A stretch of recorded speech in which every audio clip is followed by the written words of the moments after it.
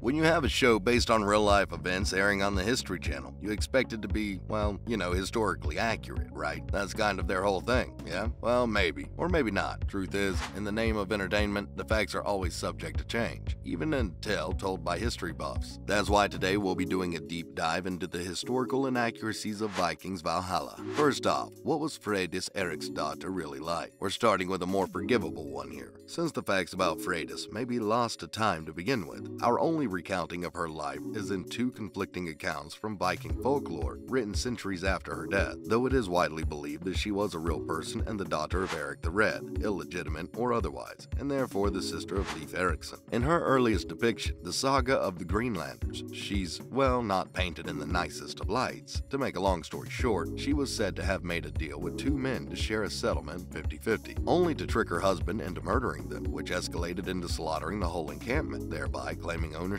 of the whole thing, and you thought your neighbors were inconsiderate. The saga of Eric the Red places her in a much more heroic light, depicting her as bravely fending off attacking natives in spite of being 8 months pregnant, and showing up the men of her expedition in the process. They had all panicked while she stood her ground. As for the Viking Valhalla version, while they did capture the spirit of a very strong-willed and defiant woman, the devout paganism and revenge quest against the man who defiled her as a child seemed to be completely original. It would appear that instead of canonizing either of the existing depictions, they decided to go a different route entirely. She's quite a bit easier to root for than the first incarnation, while not being as over the top as the second, so that's fair play really. But what about Prince Harald Sigurdsson? This one is a little harder to explain, though he's a prince rather than a king and has a different last name. Harald Sigurdsson is known to be based upon Harald Hardrada, the man who became king of Norway in 1044. This is made clear due to his half-brother Olaf Haraldsson, who confusingly got to keep his real name. His real name that coincidentally makes it sound like he's the son of Harald. Sorry, let's not complicate this any more than it has to be. In real life, Harald was born a full 40 years after Leif Erikson and his sister Freda, and is unlikely to have ever met either of them, so that's a bit of an issue right off the bat. Moreover, at the time of Leif's death, Harald could have only been as old as 9, and I've got to say, that 9-year-old has got quite the beard. And to think, there's full-grown adults out there that can't even grow a mustache. The world is a cruel mistress indeed. Alternatively, might be a sign that the time frame is a bit out of whack. You be the judge. Harold, alongside his half-brother, actually went to war against King Canute in an attempt to reclaim Norway in Olaf's name. Though this failed and Olaf was killed, Harold was heralded, thank you, for his bravery, and that set him on the path to become a king himself. Somewhat more ironic than that in the show. Both of the two brothers were part of an attack that helped put King Canute into power in the first place. Wait, no, that's not merely somewhat ironic, that's actually almost the exact opposite of what happened.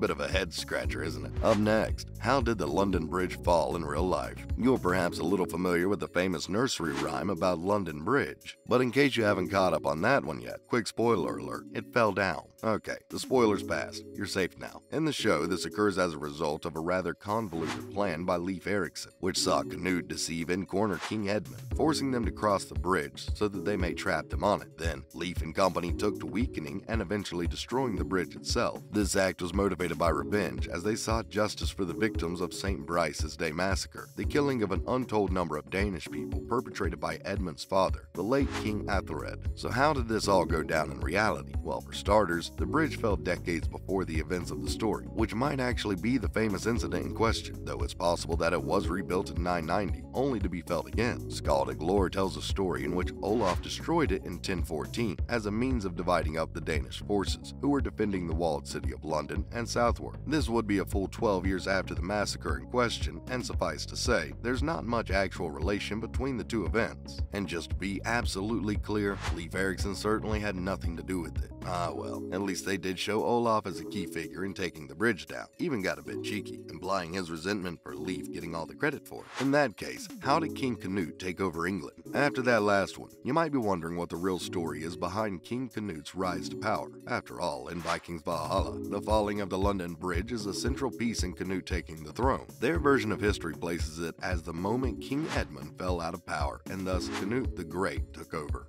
By the way, that's C-N-U-T, apparently the most accurate spelling of his name at the time. So, C-Nut then? That's pretty fun to say actually. Alright, henceforth he shall be referred to only as King C-Nut, and In truth, Cnod took over the good old-fashioned way, or the good old-fashioned Viking way at least. He unleashed an intense campaign, raiding city after city until they had no choice but to submit to his rule. Eventually, King Edmund met with Cnod to broker some kind of treaty, and well, the deal was quite favorable to the conqueror. He'd been given control of northern England, whilst Edmund would retain control of the south. But that's not all. It was also agreed that in the event of Edmund's death, Cnod would take over his half of the country as well. And wouldn't you know it, mere months later, Edmund passed away, the details of which have been lost to time. Far be it from me to make accusations of centuries-dead Vikings, but that timeline of events is a tad suspect, wouldn't you say? For some reason, I'm reminded of that saga of the Greenlander story from earlier.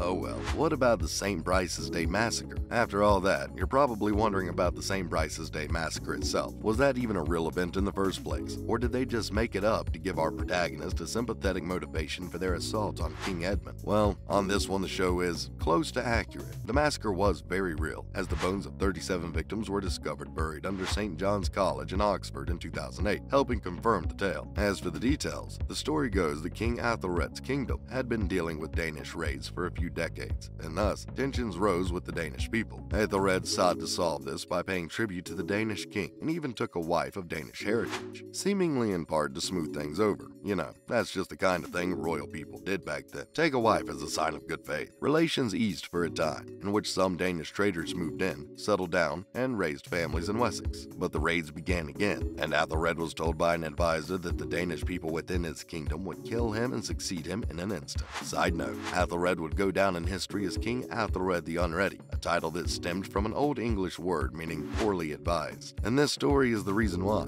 because upon that bad advice, Athelred ordered the death of all Danes in England. This of course occurred on St. Brice's Day, November 13th, 1002. But of course in many regions, this could not be carried out, as the Danish population was too strong. The next year, a Viking invasion commenced, motivated partly out of revenge for this atrocity. The show follows this to a point, but depicts Athelred as already being dead by the time the Vikings arrived, when in reality, he survived for another 13 years, albeit being forced into exile through much of his life from that point forward. And that's all we have time for today. Which of these historical changes surprised you the most? Are there any glaring things we missed? Feel any different about the show now that you've heard all of this? Or do you think we're just being nitpicky? Let us know down in the comments below. And until next time, thanks for watching.